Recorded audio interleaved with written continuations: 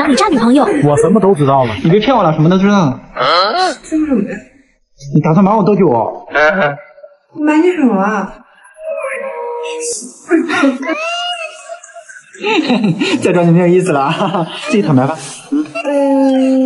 哎呀，我们昨天没有去做指甲，去外滩那边玩剧本杀了。有男生，但不是情感本，是本格推理本。玩剧本你不告诉我，不是这个，你赶紧招了吧，一块给你罚了。那没我事儿了，我先回了。等我，你也知道，你说吧。你到底想知道什么呀？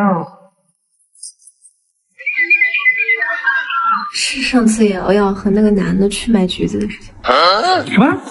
跟谁啊？哪的？有，我们听你说过嘛。不是，我来说，我记错了。哎，我就说嘛，他这种事肯定会提前跟我说的。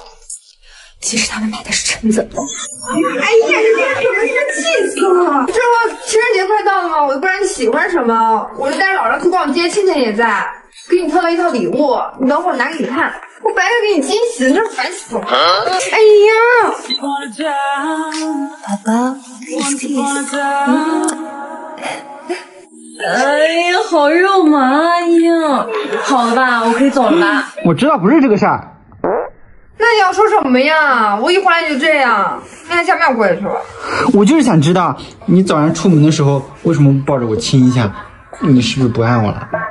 神还在呢，你这个敏感的小坏蛋。我问你，朱超好看还是我好看？肯定你好看，你好看。你都没看我。哎，你别闹，你是好看。你眼睛都往上看，你都没看我，你好假。给我到禁区了。哎呀，我不给你看了。哎，你摆好，关键时候。足球重要还是我重要呀？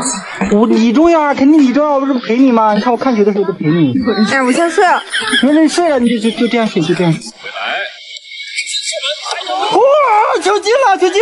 我牛啊！为了不让我和兄弟熬夜看球，与朋友能做出多妖精的事，擦了。都2点多了，他怎么还不走啊？今天是葡萄牙比赛，老张和我都是 C 罗的粉丝，肯定要看呀。跟你兄弟过去吧。完了，这下。加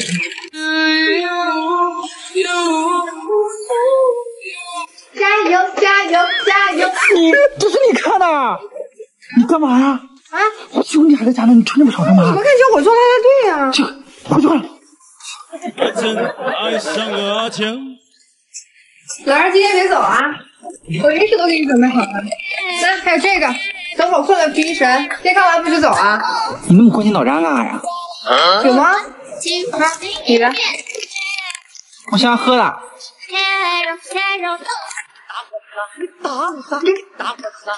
老人帮我看一下。哦，小凯，掉出嘴了。什么呀？哎呀，你天把老张挂嘴上的，你快帮我开开。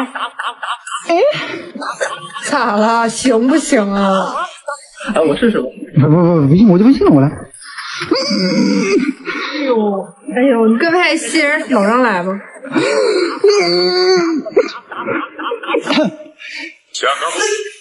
下别来我家了。这么宠女朋友的，一电话就回家。什么话？我用管他，他管不了我的。挂了。看后面。你吓我！你怎么来了？你不是在加班吗？我刚下班。那你干嘛不接我电话？我刚打通，没看到。我给你买了点吃的，你吃完再打吧。我去旁边逛一会儿，你逛打完再找我。行。我帮我来了。干完啦？你逛完了？这有什么好逛的？他早走了。啊，你一直在这站着等我啊？好冷哦。走，我带你去逛哪逛吧。你别碰我，还没好。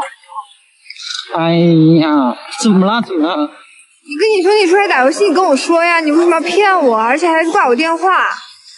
跟你兄弟打游戏我没事了，你跟我讲就好了呀。而且我又不是那种一直要管着你的女生，跟你朋友打游戏又没什么事了。我知道了，宝宝。你怎么刚才在网吧不跟我说呀？那你兄弟在，我肯定要给你面子呀。好吧，你真好。哼，我还饿着呢，也没吃呢。我带你去吃火锅。走。买了个椅子的脚碗快串，同兄弟吃了看女朋友的反应。朱冬妹，起来吃饭了。哎，我做的还不错吧？哎，你俩怎么不吃米饭减肥啊？没胃口，所以嗓子也硬。你怎么把勺子？他怎么把我勺子咬了？这点小吃没有嚼劲的。别吐出来，别呛了！我说你别咬吧，怎么办？是不是还要打120？吐出来！怎么办？他把玩意吃了怎么办？你疯了！完了，他不动了。宝宝，我也想吃点硬的。别动了，你疯了！你也疯了！你快吐了！宝宝，你试这个，你试这个。你有病吧？你神经病啊！你试，真可以咬得动。我也压好肉。凌晨4点醒来，发现男朋友还在看球赛，熬了1周了。他是谁呀？他说赔了我2年男票，任劳任怨伺候了2年，是我以后的大老公吗？他对我好不好呀？好呀，工资都给我了，睡前还给我泡了脚。那我是不是应该对他好点儿？至少要换位思考点吧。他白天忙工作，晚上回来哄我，难得是有点自己的时间，但这时候我还管着他，那他肯定会伤心崩溃的，那可能在他心里我就会解封。从他的角度考虑，这都凌晨了，大家看比赛，那这个比赛对他来说肯定是很重要，但是跟我追剧一样，男人嘛，多点自己的兴趣爱好，又不是抽烟喝酒，又不是出去鬼混，窝在家里看剧，我就其实也没什么。作为他的女朋友，我要是吼他，对他发火的话，那我们这么多年的感情，那不就会出现裂痕吗？成为他未来的好老婆，我就应该帮他放松压力，肯定他的兴趣爱好。行，这我明白。小凯，我来陪你看球赛了啊！如果晚归的女朋友需要走流程，现在是北京时间凌晨1点半，欢迎回家，黄女士。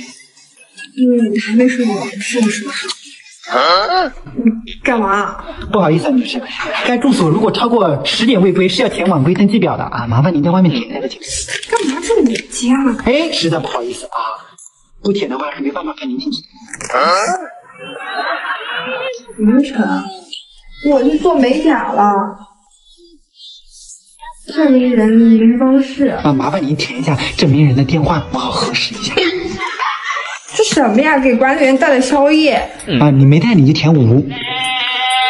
瑶刚跟你干嘛去了呀？我们做美甲的呀，上没回去吗？看到了吧？我可以进去吧？等我。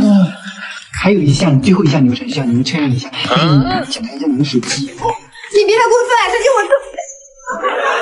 这边显示您的打车终点不是美甲店，这边需要确认一下您和闺蜜的聊天记录。没事，要是小凯问你，你就说我们去做美甲的。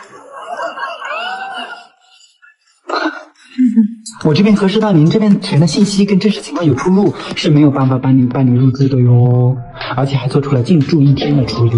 你这边有疑问吗？如果想要申诉，可以拨打12315啊。现在请你出去，出去。小凯，出去。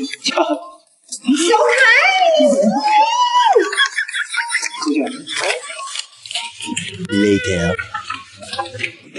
爸爸，给你带了好吃的，放我进去吧。谢谢你啊。管理员好感度+1，已经为你准备了沙发去吃。糟糕，我发怎么是0？